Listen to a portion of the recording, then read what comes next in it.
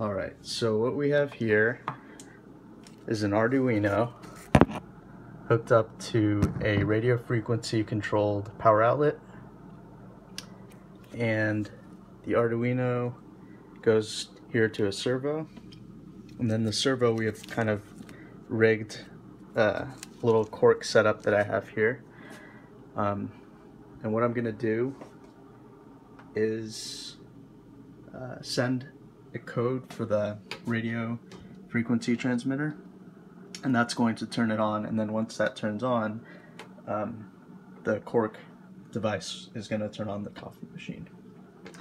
So I'm going to send that there. Coffee machine turned on, and then that's it. Cool. Next step is to add another servo on the right side so that we can turn on the double shot espresso.